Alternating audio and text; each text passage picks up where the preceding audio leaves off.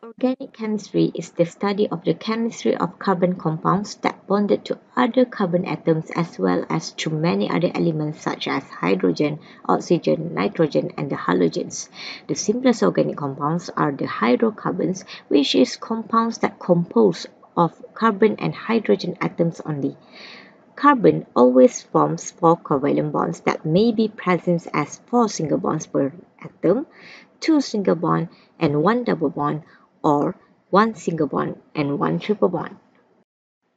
In this video, we are going to have a look at the definition of the structure formula, draw the structure formula in the forms of expanded, condensed, and skeletal structures, and also classify the carbon and hydrogens. Molecular formula shows the actual number of atoms for each element present in one molecule of the compound, but it does not show how these atoms are arranged. For example, in C4H8O, I only know that this compound got 4 carbon, 8 hydrogen, and 1 oxygen, but I didn't know how these atoms are bonded to each other. But in the structure formula, it shows the actual number of atoms, their relative placements, and the bonds between them. Okay, we will use the same example, which is C4H8O. It can be a butanol or a butanone, depends on how the atoms are arranged. There are three ways to draw the structure formula. The first one is the expanded structure. In expanded structure, we are going to show all the covalent bonds between the atoms, but this structure does not represent the actual shape of the molecule. For example, right, so we have this compound, all the covalent bonds between the atoms are shown. It is also possible to draw a molecule without showing any bonds between the atoms at all. This is called a condensed structure. In this structure, the carbon-hydrogen and carbon-carbon single bonds are usually not shown. The branch or substituent groups are shown in brackets after the carbon atom to which they are bonded. For example, to change this structure into the condensed structure, right? So first we are going to label the carbon atom, right? So 1, 2, 3, 4, 5. So we have 5 carbon atoms, right? And then let's start with the first carbon, right? In the first carbon, we have 3 hydrogen atoms, so CH3, and then the first carbon is connected to the second carbon, which is with 1 hydrogen atoms. But in second carbon, we have an alkyl group, which is our branch. Okay, so we are going to use the bracket, right? So we have CH3. Okay, so our carbon number 5 also got 3 hydrogen. And then next to second carbon, we have the third carbon. So the third carbon got 2 hydrogen. The fourth carbon also got 2 hydrogen. And next to the fourth carbon, we have the OH group. So this is the condensed structure based on the expanded structure that we got here. A skeletal structure formula is another way to represent the organic compounds. In this structure, every bond in carbon chain is represented as a line in a zigzag manner, while the rings are drawn as polygons. In this structure, carbon atom and hydrogen atoms that bonded to the carbon are not shown, but the functional group that is attached to the carbon atom are shown. For example, to convert this structure into the skeletal structure, first we are going to label the carbon, okay, just like in condensed structure. Okay, from the expanded structure, label the carbon atoms, okay, and then we are going to start with our carbon chain without the branch. Okay, so since we have the 4 carbon, okay, so we are going to draw these 4 carbon in a zigzag manners. All right, so 1, 2, 3, 4. All right, so this is our carbon number 1, carbon number 2, carbon number 3, and carbon number 4. And then on carbon number 2, we have our 5th carbon. Right, so this is our carbon number 5. Right, so in this structure, okay, if you can see, carbon atom is present wherever the line intersect with another line. Okay, so each corner here we got carbon atoms, and the hydrogen atoms are assumed to complete each of the carbons for bonds. For example, here for the first carbon we have one bonding, so it is actually there is another 3 bonding that this carbon attached to another 3 hydrogen, so it will complete the 4 bonds of carbon.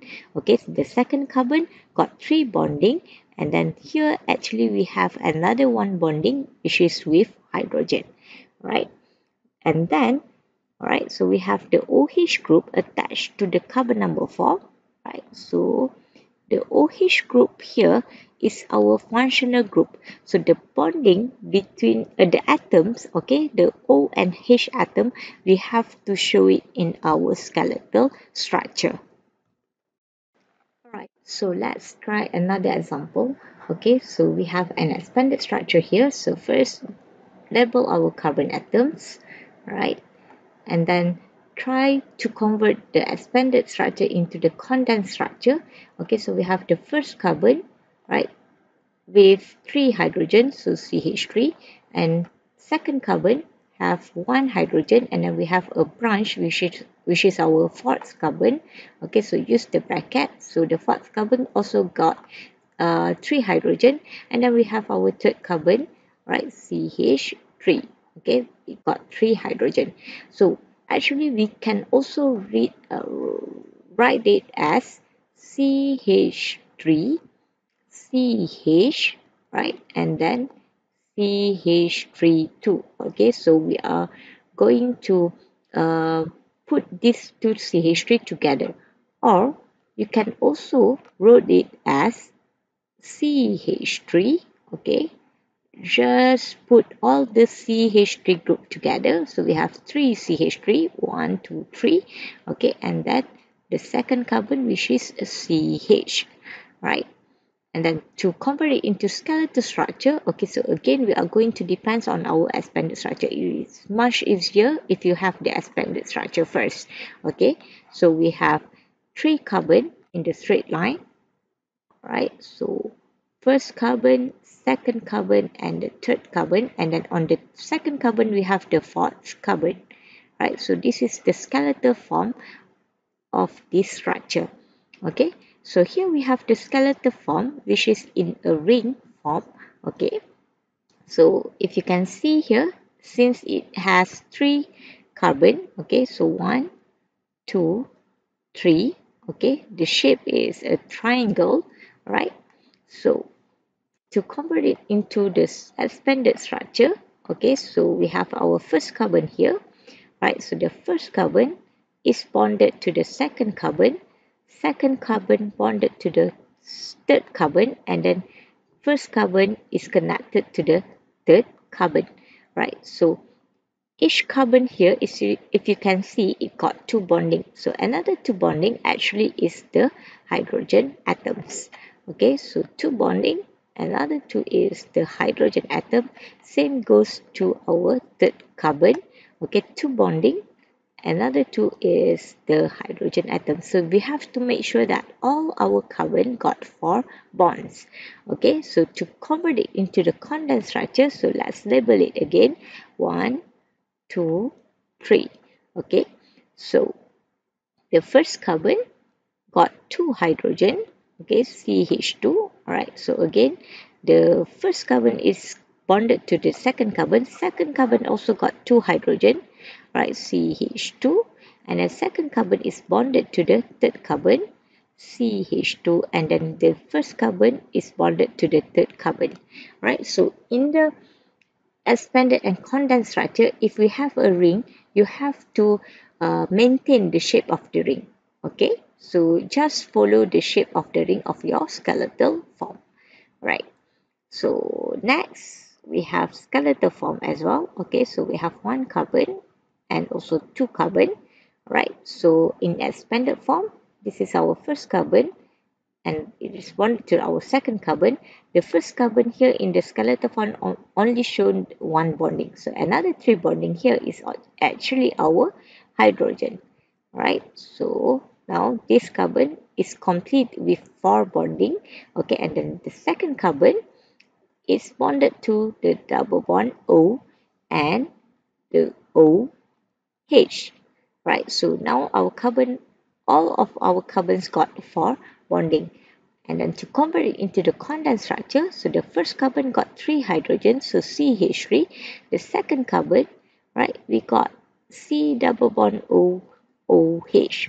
Or you can also write it down as CH3COOH like this. Okay, so last but not least, we have a condensed structure. So again, label our carbon 1, 2, 3, and 4. Okay, so draw the expanded structure first. Okay, the first carbon got 3 hydrogen, right? It got 3 hydrogen and it responded to the second carbon, right? So the second carbon got only 1 hydrogen and it responded with double bond third carbon, right? The third carbon also got 1 hydrogen, and then the third carbon is bonded to the fourth carbon, which it have a 2 hydrogen and also a Cl group. Okay, so to convert it into the skeletal form, okay, so let's label it again on our expanded structure. Okay, so we have 1, 2, 3, 4 carbon. Okay, so 1, 2, 3, 4, and then we have a double bond between carbon number 2 and carbon number 3, so a double bond, and then we have a Cl group on the fourth carbon. So this is the skeletal structure of this structure. So how are we going to classify the carbon and hydrogen atoms? The classification of the carbon atom depends on the number of carbon atoms attached to it. The primary carbon is where the carbon atoms attached to it is 1. So if this carbon got only 1 carbon attached to it, then it is a primary carbon. For the secondary carbon, there is 2 carbon attached to it. For the tertiary, 3 carbon attached to it. Quaternary, 4 carbon attached to it. For the hydrogen atom, it only depends on the type of carbon it attached to. So if the hydrogen atom is attached to the primary carbon, then it is a primary hydrogen. For the secondary carbon, it is a secondary hydrogen. In the tertiary carbon, it is a tertiary hydrogen. But the hydrogen atom does not have the quaternary hydrogen because in the quaternary carbon, there is no other place for the hydrogen to be placed, since carbon only got for bonding. Let's do some example. How many primary, secondary, tertiary, and quaternary carbon in the following alkanes? So let's have a look at of each carbon. Alright, so the first carbon only got 1 carbon attached to it, then it is a primary carbon. The second carbon here we got 4 carbon attached to it, then it is a quaternary carbon. Next, we have this carbon attached to 2 carbon, so it is a secondary carbon. Alright, so this carbon attached to only 1 carbon, so it is a primary carbon. This carbon also attached to 1 carbon, so it is a primary carbon. While this carbon got 3 carbon attached to it, so it is a tertiary carbon. This carbon got 2 carbon attached to it, then it is a secondary carbon. This carbon only have 1 carbon attached to it, then it is a primary carbon. This carbon got 3 carbon attached to it, it is a tertiary carbon. This carbon and this carbon only got 1 carbon attached to it, so both are primary carbon. So the number of primary carbon is 1, 2, 3, 4, 5, and 6. Okay, so we have 6 primary carbon. Alright, the secondary carbon, 1, 2 only. Right, so 2 secondary carbon. The tertiary carbon, we have 1, 2. Alright, and then the quaternary carbon, we only have 1 here. So that's how you classify each carbon. So remember, the carbon that you will classify is only for the sp3 carbon. Means that the carbon only have a single bond. So now the question asks us to identify how many primary, secondary, and tertiary hydrogen in the following alkanes. So we already know that we have 6 primary carbon, 2 secondary carbon, 2 tertiary carbon, and 1 quaternary carbon. So we have to calculate each hydrogen that are bonded to the primary carbon. Okay, so we have 18 primary hydrogen. Okay, for the secondary hydrogen, we have 4 secondary hydrogen since each secondary hydrogen got 2 hydrogen. Okay, in tertiary carbon, alright, so we have one tertiary hydrogen and it makes 2 tertiary hydrogen. Okay, so there is no quaternary hydrogen. So if the question gives you a condensed structure and it asks you to classify the carbon and hydrogen atoms, it is better for you to convert it into the expanded form first. So to convert the condensed structure into expanded structure, so first we must label our carbon. Okay, just label our carbon. So we have 5 carbon atoms. Alright, so now we are going to expand it. Okay, so we have carbon number 1 attached to 2, 2 attached to 3, 3 attached to 4, and then we have a branch here which is 2 attached to carbon number 5. Okay, so the first carbon got 3 hydrogen, right? So the second carbon got 1 hydrogen, the third carbon got 2 hydrogen, so the fourth and the fifth carbon got 3 hydrogen, right? So this is our expanded structure, and then in this structure, it is easier for us to see how many carbon are attached to our sp3 carbon. So let's have a look at our first carbon. So since it is an sp3 carbon and it is attached to 1 carbon only, so this is a primary carbon. So this carbon attached to 3 carbon, so tertiary carbon. This carbon attached to 2 carbon, so secondary carbon. This carbon attached to only 1 carbon, so it is primary, and this carbon is also a primary carbon. So the primary hydrogen we have here is 3, 6, 9. So we have 9 primary hydrogen. Okay, for the secondary hydrogen, okay, so the hydrogen that is attached to the secondary carbon, here we got 2, right? And then the tertiary hydrogen, so we have 1 tertiary carbon and 1 tertiary hydrogen.